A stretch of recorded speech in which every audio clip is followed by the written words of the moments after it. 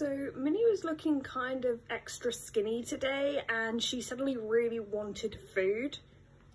Also, both of her eyes were stuck together, which is more of a Minnie problem, but her good eye isn't usually stuck together, which makes me think she's been deep down digging, got some dirt in her eye, which I'll sort out in a minute. She's trying to sort it there. I also found some drainage layer amongst the normal substrate, so I figured she has been digging, and so I put my hand under there and I found this.